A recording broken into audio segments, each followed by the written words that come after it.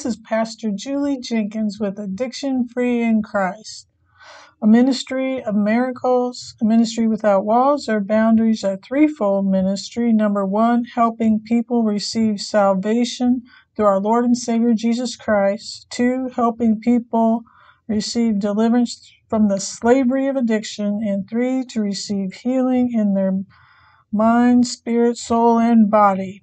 And this is the word for the week. Well, the word for this week is how Christ has delivered us from darkness and conveyed us into his kingdom. This has already happened through that relationship that you have with Jesus Christ, our Lord and Savior.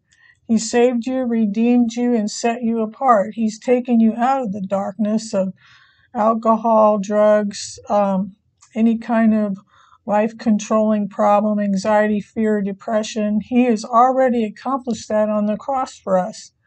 And we need to trust in him for that to be manifested in our lives.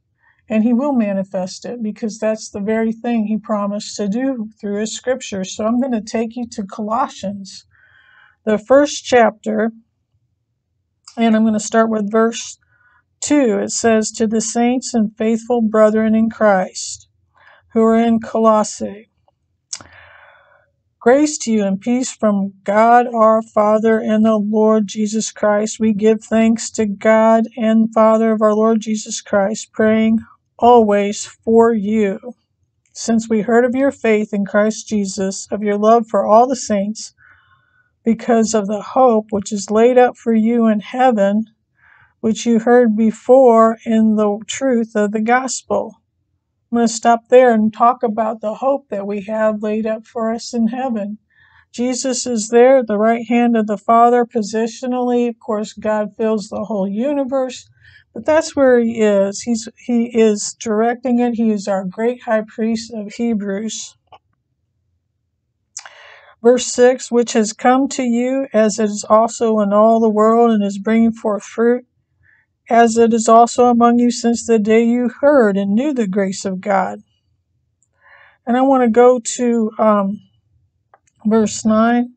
"For this reason, we also, since the day we heard of it, do not cease to pray for you and to ask that you may be filled with the knowledge of his will and all wisdom and spiritual understanding, that you may walk worthy of the Lord, fully pleasing him, being fruitful in every good work and increasing in the knowledge of God, strengthened with all might according to his glorious power, and all patience and long-suffering, giving thanks to the Father who has qualified us to be partakers of the inheritance of the saints alike." Now, doesn't that blow your mind that we have been qualified to be partakers in the inheritance of the saints alike, that God has strengthened us and he has mysteries that he wants to reveal to us. His glorious power is available to us so we can go on beyond just being delivered from what the chains of darkness of the past into the new life in Christ. We can go forward producing fruit. And that's what he wants most of all. And in verse 13, it spells it out very clearly in Colossians 1:13. It says, "He has delivered us from the power of darkness and conveyed us into the kingdom of the Son of his love, in whom we have redemption through his blood, the forgiveness of sins. He is the image of the invisible God, the firstborn over all creation." Talking about Jesus, verse 16. "For by him all things were created that are in heaven and on earth, visible and invisible, whether thrones or dominions or principalities or powers, all things were created through him and for him. And he is before all things, and in him all things consist. And he is the head of the body, the church, who is the beginning, the firstborn from the dead, that in all things he may have preeminence." Wow, what an amazing message Paul had by the power of the Holy Spirit, which is in our Holy Bible, which is the Word of God. So in him we have redemption through his blood. He's delivered us from darkness and conveyed us into his Son. By him all things were created in heaven and on earth, visible or invisible, whether thrones, dominions, all principalities, all things were created through him and for him. And this is so powerful and beyond anything we can comprehend almost. And he is before all things, and in him all things consist, and the body of Christ. He is Alpha and Omega, and in him all things consist. He has qualified us to be, the Father God has called us to be partakers in the inheritance of the saints of light. Verse 12 again. So God is the one who has qualified us. And Paul wanted their hearts to be encouraged and knit together in love in Colossians 2:2, and attaining to all the riches of the full assurance of the understanding, to the knowledge and the mystery of God, both the Father and of Christ, in whom are hidden all the treasures of wisdom and knowledge. Now I say, lest anyone should deceive you with persuasive words. He goes on to say in verse 5, for though I'm absent in the flesh, yet I am with you in spirit, rejoicing to see your good order and the steadfastness of your faith in Christ. As you therefore have received Christ Jesus, so walk in him, being rooted in him and established in faith, as you have been taught, abounding with thanksgiving. Verse 8, beware lest anyone cheat you through philosophy and empty deceit, according to the tradition of men, according to the basic principles of the world, and not according to Christ. For in him dwells the fullness of the Godhead bodily. So Jesus has all we need. Christ has all we need to attain to what God has for us. God says, there shall be no other gods before me. So we're to set our minds off of the traditions of men and basic principles of the world and empty deceit through so-called philosophy, and to set our minds on him. And Colossians 2:10 says, and you are complete in him who is the head of all principality and power. We need to realize what we have in God, that we are complete in Jesus Christ, who is the head of all principality or power. And I want to go to a part of Colossians that I quote quite a bit, but I want to cover it again.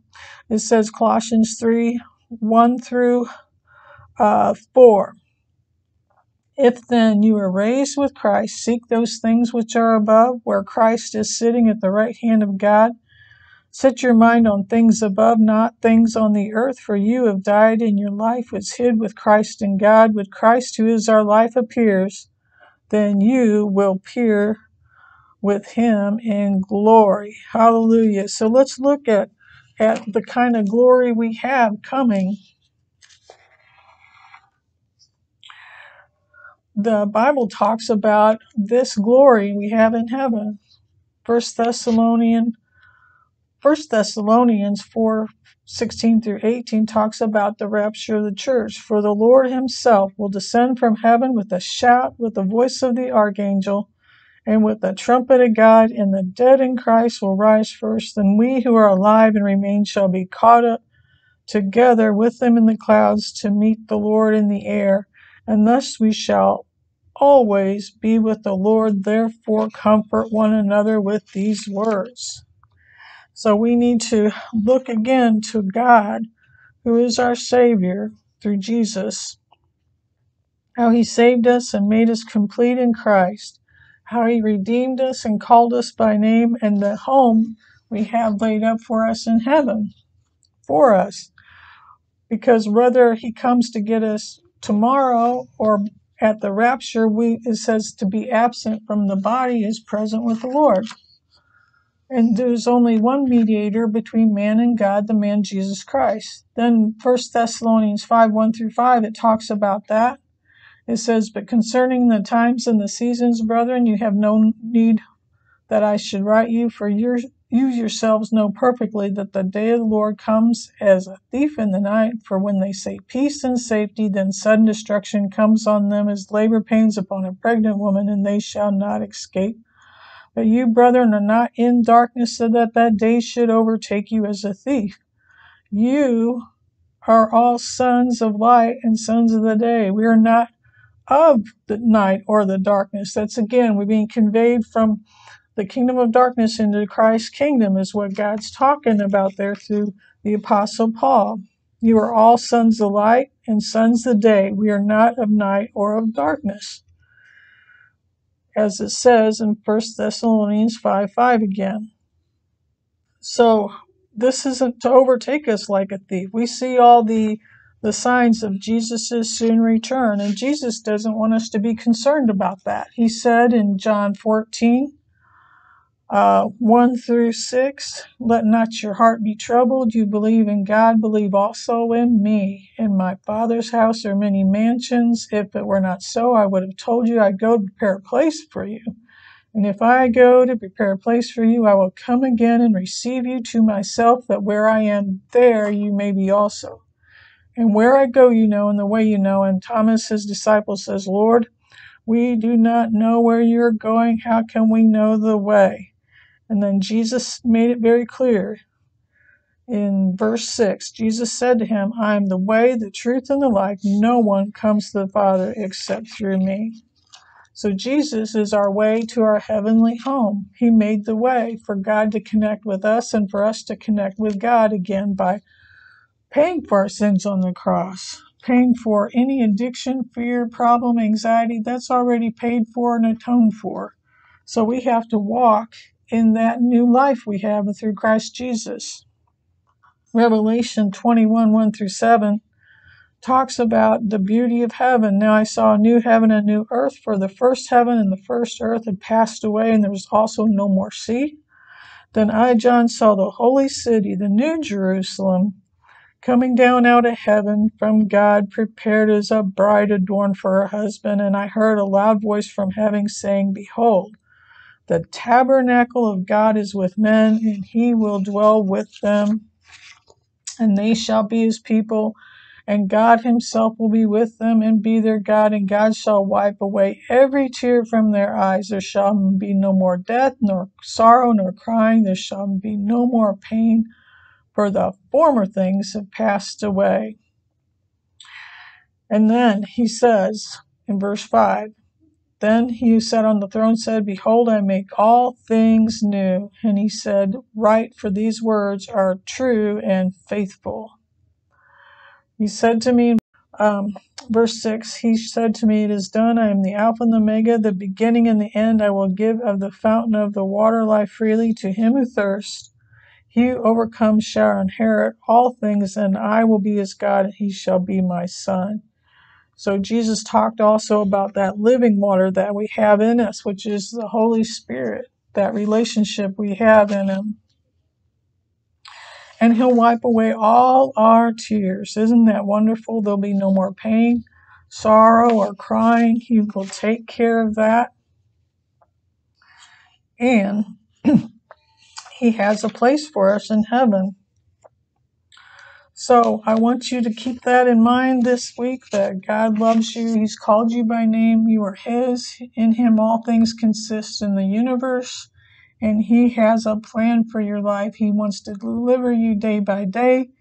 And he loves you. So let me pray for you right now. Dear Heavenly Father, we thank you for this time with my brothers and sisters in Christ. I pray that you bless them by the power of your holy name through Jesus Christ, our Lord and Savior, who saved us, who redeemed us, paid for our sins on the cross, who ascended back to you after he rose from the dead on the third day, and that he is coming back soon to get us. Lord, we thank you for the victory we have in you, and we thank you for the healing that you have, that you heal the brokenhearted and bind up their wounds. In Jesus' name, amen. We have some people we would like to thank. We would like to thank Mark Yale of Ormond Beach, Florida, our Faith Foundation partners and viewers like you for making these programs possible. If you need help or prayer, please give me a call at 217-617-5577. That's 217-617-5577 Please visit our website at addictionfreeinchrist.com, and you can also check out our YouTube channel. So thank you. God bless you, and have a blessed week. In Jesus' name, amen.